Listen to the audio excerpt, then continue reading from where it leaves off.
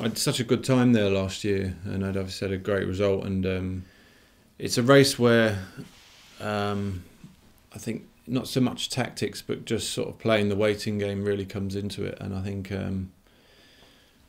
my first Paris-Roubaix was in 2002, and like most people, you have sort of grown up watching it on the TV, and you get the opportunity to ride it, and it's all about the cobbles. And so the minute you hit the cobbles, I think you end up kind of thinking you're Johan Museeuw or Franco Ballerini, and as a 22-year-old now pro, you end up kind of wasting yourself on the first 5-6 sectors, and then find yourself drifting away before Arenberg.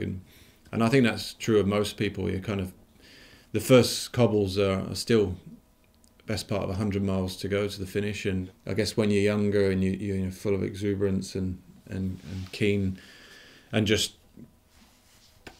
so happy to be part of the race, you can forget all those things and they go out of your head. And so I think that's definitely where experience and just knowing your body, knowing where you can make the big efforts and whether you're going to pay from further down the line, and also knowing the route inside out, really. I think the more you do it, like anything, the more familiar the whole thing becomes. I mean, you pack for all eventualities when you head to Belgium for those few weeks, for all those races, and you kind of just take everything and plan for every worst case scenario, really, and get on with it.